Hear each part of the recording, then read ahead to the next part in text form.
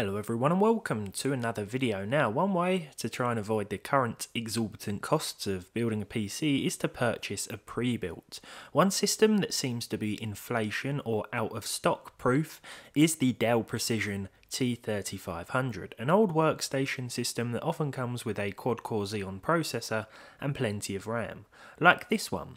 This T3500 cost me just under £100, and for that I got a Xeon W3520, 12GB of DDR3 and a 500GB hard drive. More importantly though, I got a PC that works straight out of the box and requires very little effort to upgrade. But let's talk more about the specifications before figuring out if one of these is still worth it in early 2021. These specific models can be found with 2, 4 or 6 core processors, and the specs will of course reflect the price. I went for this 4-core 8-threaded option because it provides the best balance between cost and performance, and in a lot of cases it would be cheaper to buy a 6-core Xeon CPU to replace this quad-core one than it would to pay the initial difference for a 6-core workstation right off the bat. You may have also noticed the graphics card in this thing as well, which up to now has gone unmentioned. These old workstations often come with a Quadro GPU that in all honesty won't be up to much these days. These systems were never intended for gamers, and this Quadro FX 1800, while good at workstation stuff back in the day I'm sure, will struggle unless you're playing older DirectX 10 supported games. Here are a couple of test results I took before removing this thing. New Vegas will do quite well at 1080p medium settings with anti-aliasing turned off, but then again it is a very old and very undemanding game, but GTA 5 will struggle to maintain solid figures even when we're away from the busy streets of downtown Los Santos. Luckily, with this workstation we've skipped the search for most core components, but that still does leave us with a large elephant in the room. You're probably tired of hearing about all these GPU prices and stock, and the whole situation is even more frustrating if you are actually trying to build a system right now.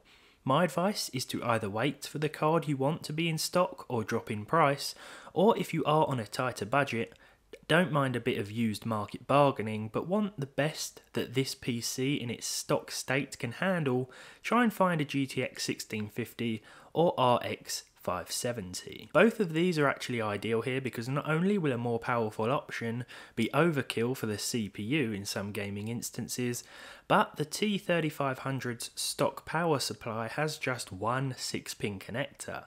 Most if not all 1650s will work despite the tight fit and perhaps necessary removal of this ridiculous bracket, but the Pulse ITX RX 570 will be your best bet AMD wise, as it requires just one 6-pin cable to function. We could potentially upgrade the PSU, swap in another CPU and a beefier graphics card, but for now we're seeing how this machine performs when going down the simplest way to upgrade route. So an 11-year-old Xeon and a 4GB 1650, what can they do? Well, let me start by saying I've made the wrong choice. Honestly, I think the ITX 570 would be a better option here. It's just that the 1650 has more variants that will work with this machine straight out of the box, so while it's more accessible from that perspective, I'm still not all too happy with my choice. Starting with Valhalla, and it seems as though the last game patch has made some improvements to the performance. Here with the low settings we were getting a 30 FPS plus experience with closer to 50 on average. There will be some dips here and there, but you could always turn things up to medium if you wanted to as well, and lock the frame rate to 30 FPS for better visual quality and a more stable overall experience. This Xeon is on par with an i7-920, a first generation Core i7 series chip, but where that might be overclockable on a better board with better cooling, we are more limited with this system overall.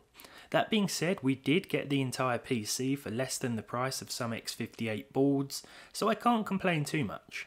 In Valhalla though, it looks as though the 1650 is the limiting factor, which is a surprise. Now the opposite is true in Cyberpunk 2077.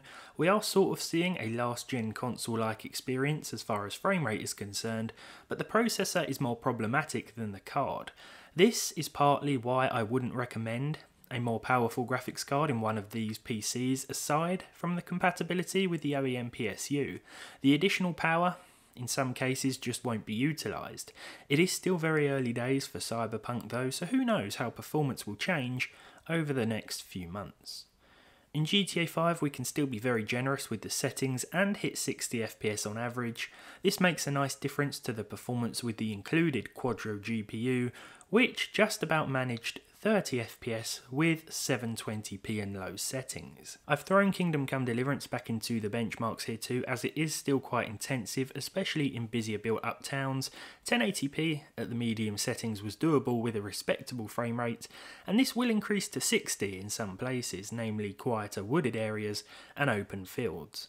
Thankfully that's where I spend a lot of my game time. Perhaps the biggest surprise was Red Dead Redemption 2, which with the highest favour performance settings from the graphical menu, which combines ultra, high, medium and low, we hit 60 FPS on average. Even in busier towns we still saw at least 30, and while our CPU usage got up to around 90% on occasion, the 1650 seemed to hover around the same figure, so I'd say that this pairing was pretty well balanced here.